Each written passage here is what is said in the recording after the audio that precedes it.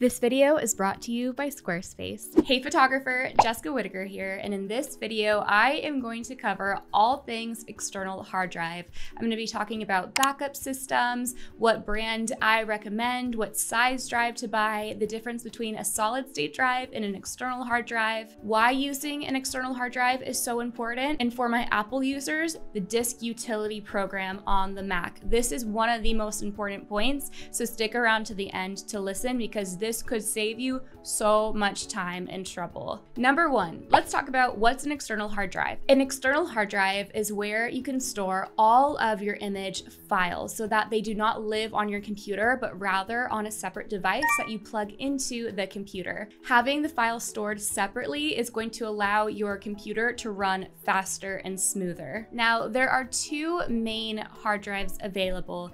One being a solid state drive, or known as an SSD, and then an external hard drive. And the main difference is that an SSD is a newer piece of technology. It does not have any moving parts in it. All of the data is recorded on a chip, whereas an external hard drive does have moving parts, and that is what is going to store and record the files. A SSD is faster than a hard drive, and it will allow you to be able to work on larger files at a faster pace. But an SSD is much more expensive than a hard drive. What I recommend to do is work off of an SSD and use your external hard drives to store your images. So for example, you're going to edit the files on your SSD, but once you have exported and delivered the images to your clients, you can move those files into the external hard drive so that you're not going to have stacks of SSDs, because this is not for storage. This is for working on actively, and the external drive is for storage, but you can also use it to work off of. So you do not need an SSD right off the bat. It is not a necessity, but it's something to look into, and it's something I want to cover since we're on the topic of external hard drives. However, if you are just starting out in photography, if your budget is limited, then working off of an external hard drive is perfectly fine, but we do need to talk about backup systems. Before we get into backup systems and how to protect your files, I want to thank my sponsor Squarespace for making this free video possible.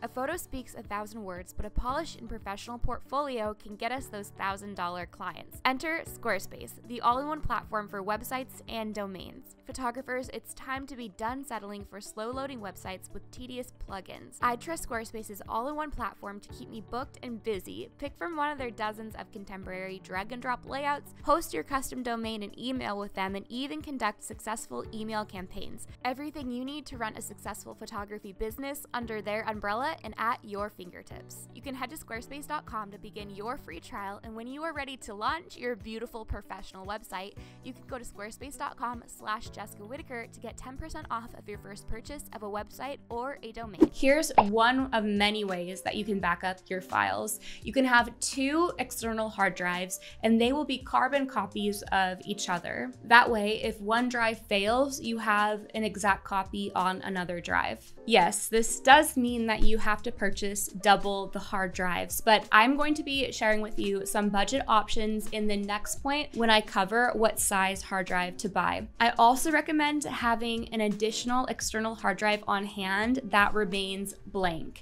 The reason being is I have heard so many horror stories where hard drives corrupt, you get an error message, they crash, but then the photographer is able to plug it into their computer and all looks fine, only to find out that an hour or two later, maybe the next time they plug it in, then the hard drive has failed. So in that case, you only have a limited time to be able to move those files. And if you do not have enough space on your other hard drives to move the files, then you're out of luck. So having a blank drive is a bit of a safety net for you. You can think of it as insurance for yourself and peace of mind. There are so many different ways to back up your images, from external storage to cloud, and this shouldn't be the only way that you do it. In fact, in my memory card video, which you can watch on the iCard above, I share with you how to back up your files on the memory card itself. Watch that video after this one because it goes hand in hand. What size external drive should you buy? So I use primarily a 4 terabyte, and this will hold about 3 months worth of files for me. And for reference, I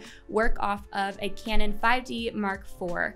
And with this being said, there was a period of time when I was using 2 terabyte drives when I was traveling. I wanted to bring with me a smaller drive so that I wasn't holding all of my files with me in my purse, in my suitcase, in my backpack. And I didn't want to risk losing everything if something corrupted.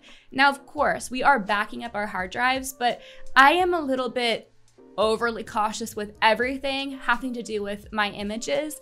And so to me, having it on a smaller drive, even though I couldn't store 3 months of photos, I was putting 1.5 months of files on it, but I would only lose 1.5 months of files if anything went wrong with it. It's a little bit chaotic energy, but I am a Taurus. I also liked that the 2 terabytes was smaller, and so it would take up less room in my tote bag, my camera backpack, even my purse if I was going to be carrying it on me, rather than a 4 terabyte, which is heavier. This thinking about splitting up the files on different hard drives is in line with my thoughts about shooting on multiple memory cards throughout a photo shoot, especially if you do not have dual card slots on your camera. Again, you're going to want to watch that memory card video after this one because we carry the same kind of energy over there. I just like to be overly cautious, and buying 2 terabytes versus 1 4 terabyte isn't that much of a cost difference. When it comes to the size, it's all going to depend on your budget and on your personal preference. What brand of external hard drive should you buy? I am going to have my 2 favorites linked down below. One of them is a bit more delicate and something that I would use when I was keeping my computer stationary at my desk. But once I started working at a co-working space and I was transporting my hard drives around, I wanted something a little bit more durable just to give me peace of mind. Both are great, but I do use the more durable one now just because I haven't needed to change it. Both options are linked down below, and if you are not wanting to buy on Amazon, I will have an Amazon alternative called Shop Moment down below, and you can get them for the same price point and fast shipping. Lastly, this part of the video is boring, but it's so important, and that is the disk utility program on Apple computers. Now, if you don't use Mac and you have a different operating system, still listen up because you will be able to Google the disk utility equivalent on your computer. You need to familiarize yourself with the disk utility program. Now, how to access this on an Apple device is you are going to go to your Launchpad and you will search disk utility in the search bar. This is where your hard drives are going to show up. So let's say you plug in your hard drive and you can hear it running, but it's not showing up on your desktop or in your Finder. You can mount and unmount the hard drive in disk utility. Most of the common problems you might be experiencing with a hard drive, such as it not recognizing on your computer, can be troubleshooted in the disk utility program. And in my experience, this is where I'm notified of any errors with my hard drive. So let's say it's telling me it's going to fail or it has failed, and the time is ticking, I can go over to my blank drive and transfer over any files needed. But remember, this is why we also want to have a carbon copy of our hard drives. Now that you know how to store your files, what type of memory card should you write them on? I'll see you over in my memory card video. Be sure to hit subscribe so that you're the first to know when a new free tutorial for your photography business comes out. And if you're looking for daily tips, tools, and resources, follow along over on Instagram at Jessica Whitaker. If you are looking to join a kind, encouraging, and inclusive photography community where you can ask questions and share your work, check out my Build and Bloom Photography Facebook group. It's free to join, and I can't wait to see you there. Don't forget to start your Squarespace free trial linked in the description box below. I believe in you, and I believe in your business, and I'll see you in my next video. Bye.